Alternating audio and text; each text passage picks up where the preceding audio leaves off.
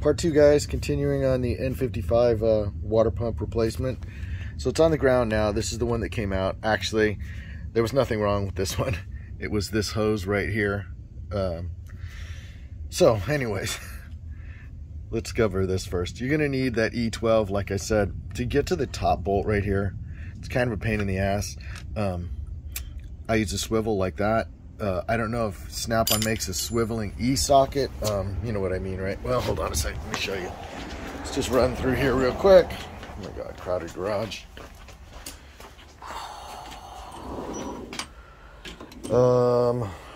Something, you know, like this, but it would have the E-style on the end, you know, the reverse Torx thing.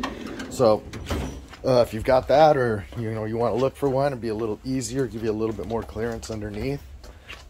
The other point, oh my God, let's take a quick look here. You can get to that bolt. Let me grab a quick flashlight so you guys can see what I'm talking about. All right, that bolt, there's the bottom two, right? Two water pumps. The top one is right up in there. Can't really see it. Let me see if I can get on it. No, I can't see it from there. Trust me, you can get the socket in through here between this front frame cross member. I went right through there and got to the top of it. Let me show you where the top of it is.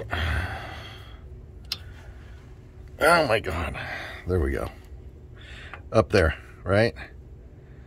So you can get to that screw up there, or that bolt when you get there, through this side right here, right through there, all right, with a swivel on it. Thermostat's still in the car, it's hiding right there.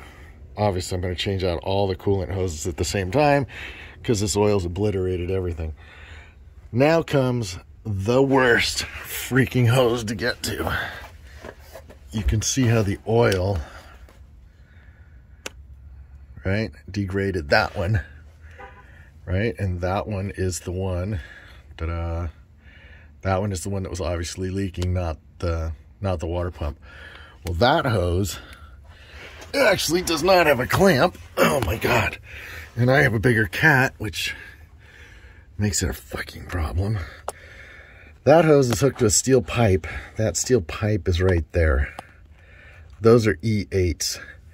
So you can come through the side of the car through this hole. Let me see if I can kind of give you a shot of what we would do. I don't know how the hell I'm going to do this. Put my hand up through here, or up alongside the cat, up through there.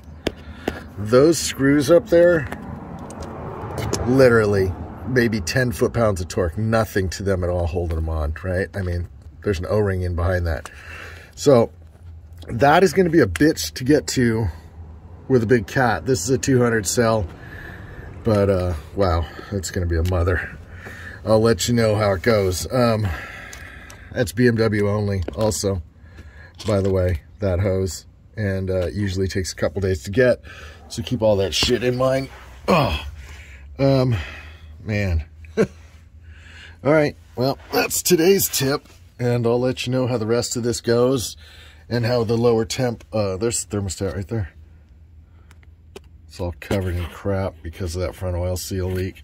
So now, not only did we have the leak from the oil cooler, if you look up here, let me see how I can get the camera to get up, going up in here. All right, there.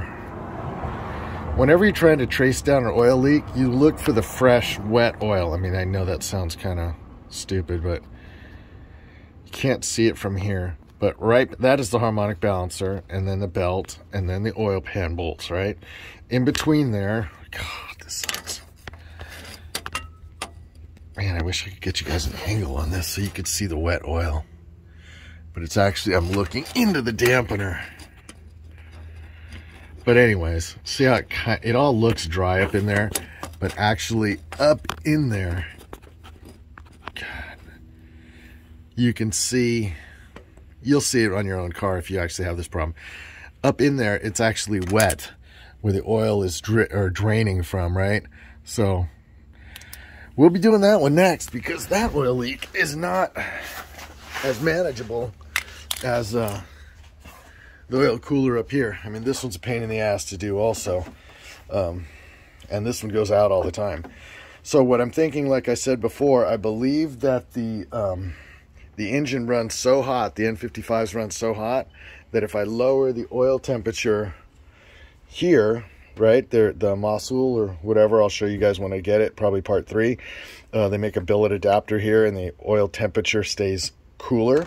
So between that cooler, keeping cooler, and changing to this thermostat, which is 10 degrees cooler, hopefully I'll be able to get the car's seals to live a little longer than they actually are, right? Like I said, this is a 204, standard's a 214. And this is a factory part, or, well, you know, same manufacturer. So, and if that one doesn't work, we're going to get a 195, and we're going to unbolt it, take those bolts out right there, and we're going to put a 195 thermostat in there. So, actually, what I might do, maybe part 3 will be this. I'll take the one apart that's in the car, and I'll pull it out, take it apart, see if I can get a 195 for this, and just install a 195 in it. And a 195, you won't pick up a check engine light or anything like that. It's still way within parameters, just more performance based. So I don't like going down to that 160 crap. That's like old small block Chevy kind of technology, you know. So we're not going to do that. All right. Well, stay tuned, guys, and subscribe, comments, likes, dislikes, all that kind of stuff. So, all right, I'll let you know how I get going with it.